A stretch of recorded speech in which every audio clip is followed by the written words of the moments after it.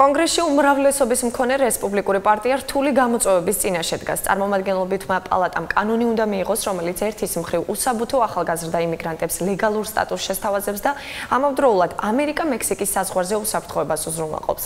გთავაზობთ ამერიკის ხმის მიერ მომზადებულ სიუჟეტს.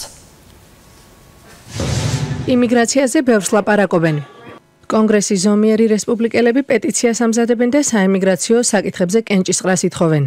იდეის ერთ-ერთი ავტორი ამბობს, რომ მთავარი რაზეც ვერ თანხმდებიან იმ ასობით 1000 უსაბუთო ახალგაზრდისთვის მოქალაქეობის მინიჭებაა, ვინც ამერიკაში მშობლებმა მცირე ასაკში ჩამოიყვანეს. Ყველა დისკუსია მოქალაქეობის მინიჭებამდე მიდის და იმაზე თუ ეს როგორ უნდა მოხდეს. კონსერვატორი რესპუბლიკელები უსაბუთო ახალგაზრდებისთვის მოქალაქეობის მინიჭებას ამნისტიად განიხილავენ. კონგრესმენები 1,800,000 ახალგაზრდისთვის დროებითი ლეგალური სტატუსის მინიჭებაზე თანხმდებიან. ჩვენი იდეა თანხმედრაში უნდა იყოს პრეზიდენტ ტრამპის პოლიტიკასთან.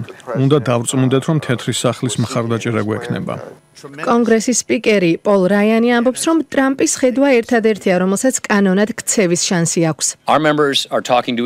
ჩვენი წევრები ამ თემაზე მსჯელობენ. პეტიციის მომხრეების და უფრო მემარჯვენეების ამ საკითხზე ნაყოფიერად მუშაობენ და ცდილობენ ვითარებიდან საკანონმდებლო გამოსავალი იპოვონ.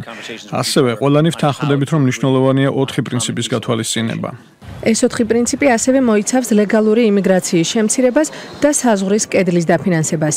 ღმერთმა უწყის აქედან რას მივიღებთ, ჩვენ ამ საკითხზე ვლოცულობთ. უკვე დიდი ხანია ეგრეთ წოდებული მეოცნებეები შიში და გაურკვევლობაში ცხოვრობენ. წარმომადგენელთა პალატის შემდეგ კანონპროექტს მძიმე დებატების სენატში ელოდება.